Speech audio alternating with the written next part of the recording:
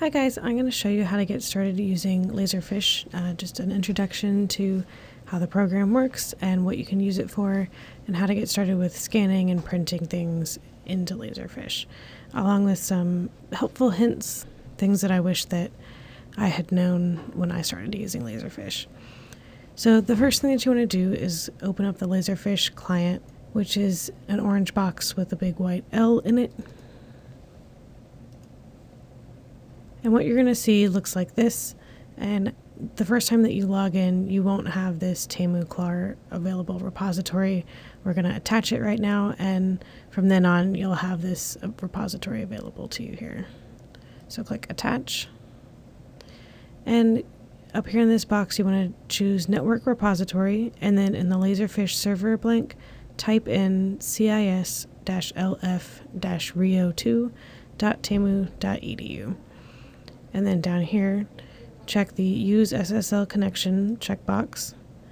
And then in the repository name, click the drop-down list and choose TAMU-CLAR and click Attach.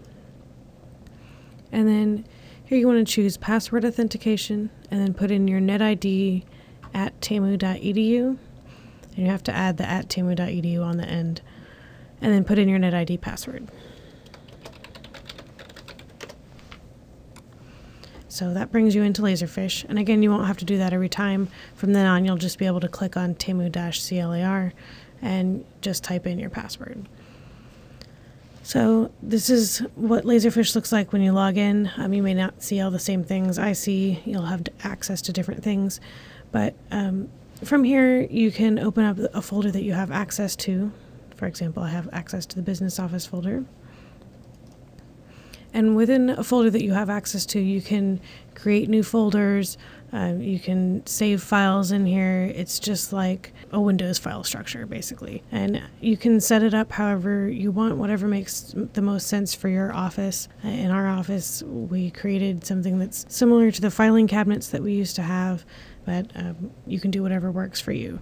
We also created an inbox, and we gave everyone in the office an inbox, which is a handy way for things to get sorted. That's where we can scan things in, or if somebody's turning something into us, it just goes straight into our inbox. So if you want to create a new folder, you just click on this little new folder button up here with a little sparkle on it, and it creates a new folder. Or if you want to delete that folder, you can click delete, and it will go away. Another really handy thing in Laserfiche is that you can copy and paste a folder structure. So this is handy if you have, say, a set of folders that you want to create many times. Like, for example, in the Business Office, we have one folder for each account. But then within that account, we have the same 6 folders that are in every account file. You might have the same thing with, say faculty records or something like that. You can copy and paste those same 6 folders, even if they have stuff in them. So let's say we have a brand new account. I can just go into a folder that has the folders that I want, copy, and then go to the folder I want to put them in, and you can paste folders only. So even though in the previous folder there were a bunch of files in here, if I go to the same folder in the new one that I just created, they're not there. So that's a really handy tool. Another thing that I think is handy is if there's a folder that you want to be able to go directly to, you can create a shortcut on your desktop. Like, for example, I frequently want to get to my inbox, so I can create a shortcut to that by just dragging my inbox out onto the desktop. And you can do this with as many folders as you want. If I wanted to have a shortcut to the ProCard receipts, I can click and drag that onto the desktop. And then the next time I want to log into Laserfiche, instead of going to this regular Laserfiche shortcut, I'll go to the shortcut to my inbox.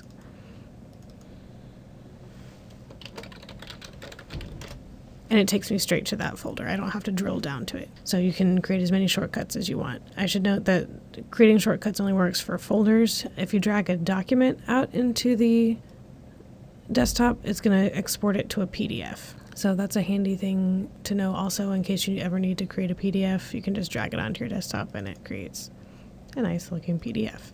So let's start looking at how to get things into Laserfiche. The thing you'll probably be doing a lot, especially at first, is scanning. So I'll show you how to set up a scanner. The first thing you want to do is click on this scan button here.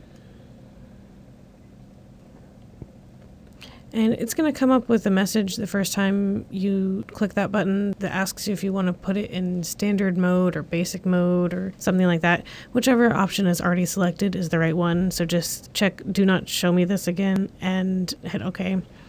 And then I'm going to show you some steps that will go through the first time that you scan, but then they'll be set forever that way, so you don't have to mess with it again. The next thing that's going to come up is this choose scan source box, and you want to choose Twain and check the show scan source setup box and hit OK. And then it's going to ask you to choose your scanner. And if you have a scanner like we use in the business office, it's going to be the Kodak scanner, not the WIA, but the Kodak. And hit OK. And then click on this OCR settings button. OCR is optical character recognition, which basically means that the scanner is going to try to read all of the text that's on your document that you're scanning.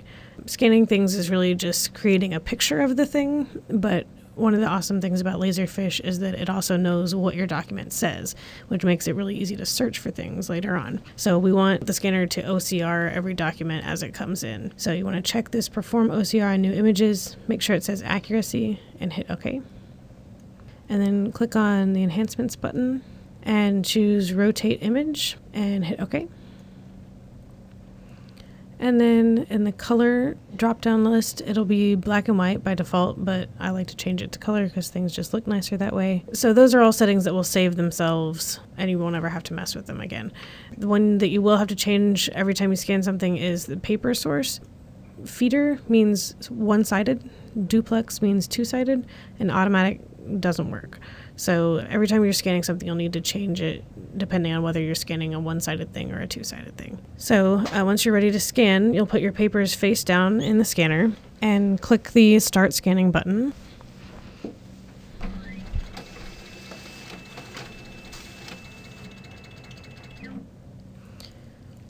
And it takes a second to pull them up here.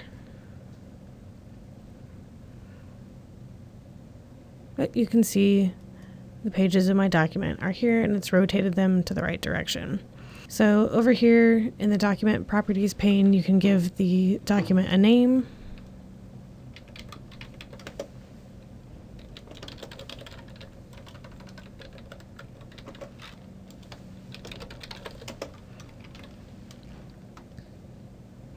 And then once you're done with that, you just click done. And it's going to save the thing that you scanned into the folder that you were in when you clicked the scan button. So here it is.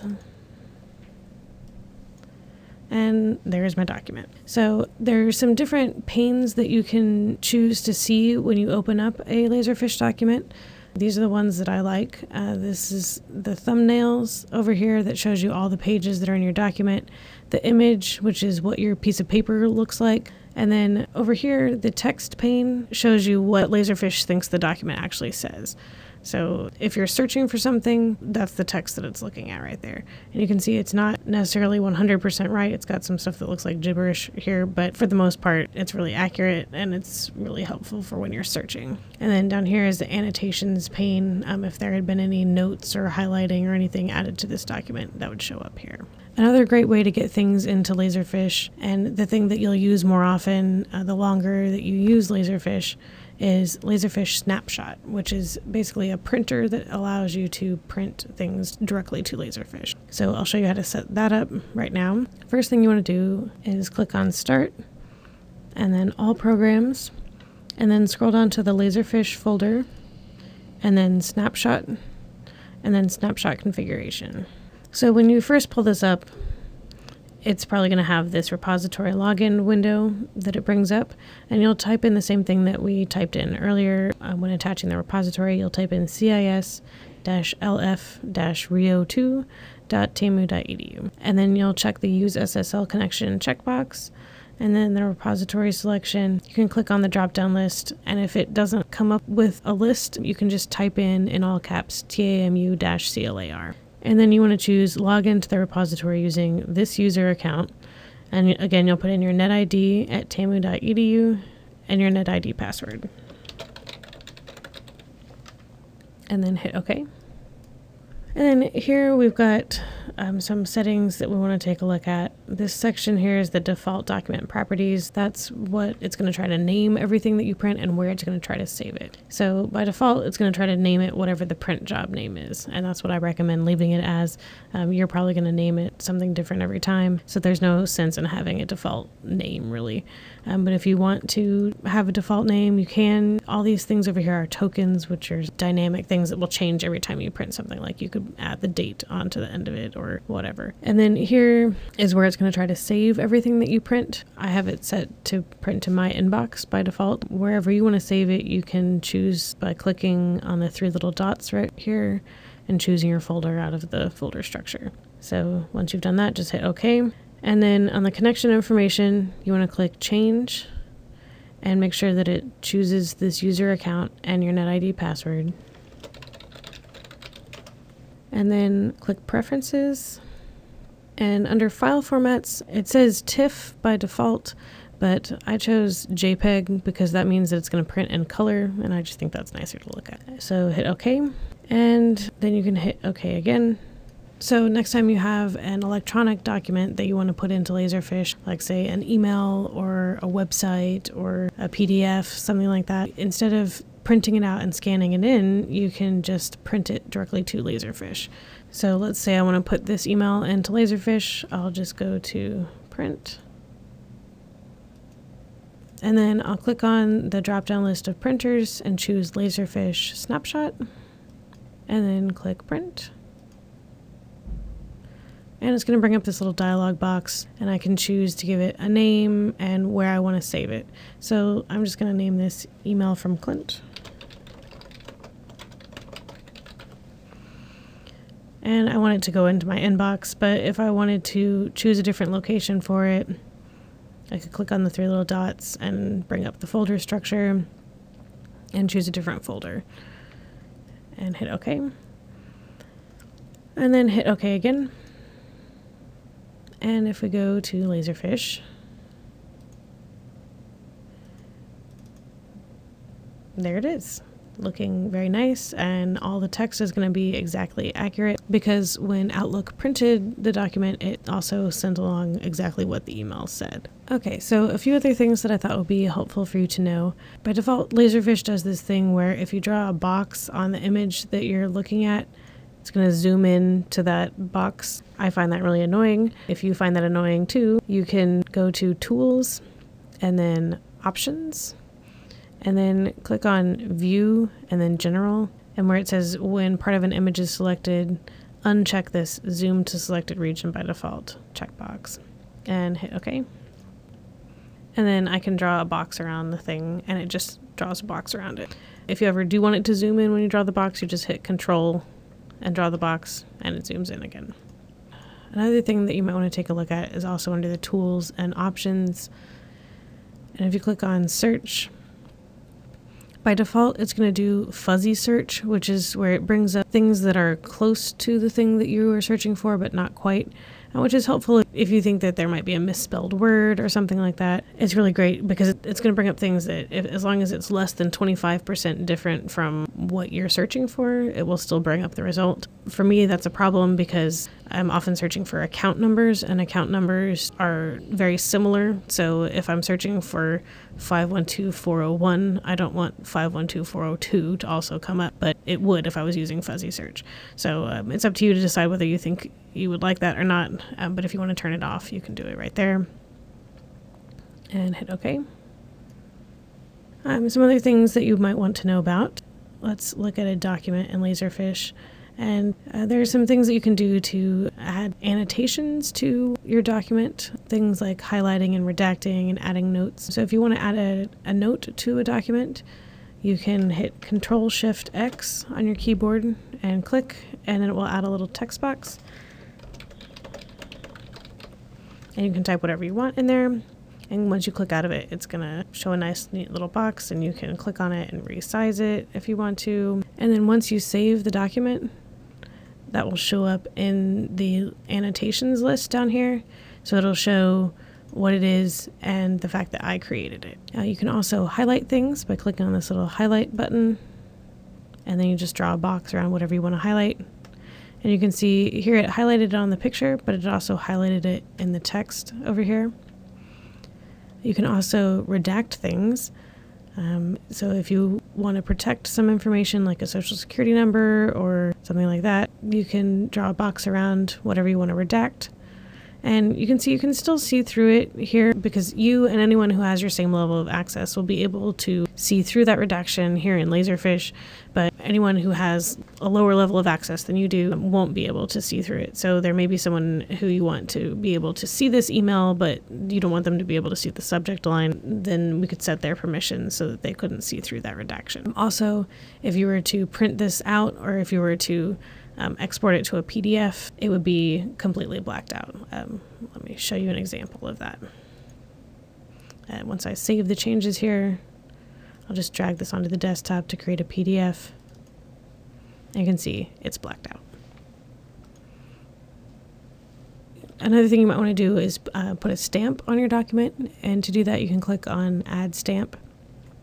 And then you want to click here on Add.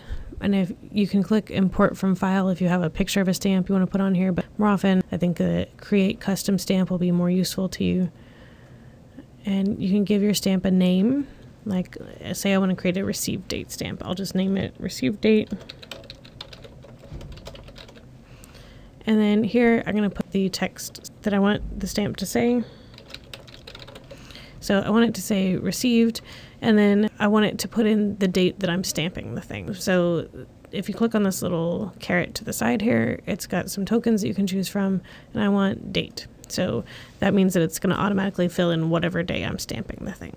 You can choose a different font over here if you want.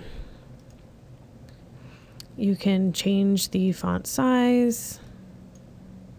You can change the width of the border of the stamp. All sorts of options available to you over here, and then hit OK. And then you can change the color over here, and then when you're ready to use it, just hit Apply Stamp and click on the page, and it puts the stamp there for you. And then if you want to use it again in the future, you just click on this little drop down arrow here, and you can choose your stamp from your list and stamp it again. And again, if you want to take a stamp off of the page, you just click on it and hit delete, and it will delete it. So we want to save this to save all our changes to the document. If you've ever made changes to a document and you try to close it without saving it, it's going to ask you if you want to save the changes, so you don't need to worry about remembering to save it. Another thing that I think it's good to be aware of is the text that Laserfiche associates with whatever your document is, because the text is what's really powerful for searching and finding things later on. So the more accurate it is, the better. So the good thing about things like emails or Word documents or websites, when you print them to Laserfiche, the text is going to be really accurate because the program is not only sending a picture of the document, but it's also sending the text that's associated with it. So Laserfiche knows exactly what this email says. But that's not always the case with everything that you save into Laserfiche or print to Laserfiche. For example, here is something that I printed to Laserfiche from a PDF, and if you look at the text pane here, it says this page contains no text. So sometimes PDFs, depending on how the PDF was created, Acrobat doesn't have the text to send over to Laserfiche and say, hey, this is what this document says. So if I were to search for PAB annual fee for fiscal year 2016, I wouldn't find it in my search because Laserfiche doesn't know that that's what this document says. It just knows this is a picture of a piece of paper. So to fix that, I'm going to click on the OCR button up here. So this is going to perform that OCR process, the reading of the text right now. So it's asking you which pages would you like to OCR. And by default, it's going to say all image pages without text, which is fine here because we just want to read the text on the pages that don't have any, which is this one. So we're going to hit OK. And over here, it has read the document, and now it sees what the text says, and that PAB annual fee for fiscal year 2016 does show up in the text. So that's what we want to see. So another thing to look out for is sometimes the text that the program sends over to Laserfiche is wrong. Like, for example, so this is another PDF that I printed to Laserfiche, and Acrobat did send some text over to Laserfiche and say, hey, this is what this document says. But as you can see over here, it's not accurate. It's just gibberish. So in this case, Laserfiche thinks that there's text associated with this page, but it's obviously wrong. So I want to click this OCR button again, and this time I'm going to choose that I want to OCR all image pages, because if I were to choose image pages without text, it wouldn't OCR any of them because it thinks that there's text on them, but we want to redo it all. So I'm going to choose all image pages and hit OK.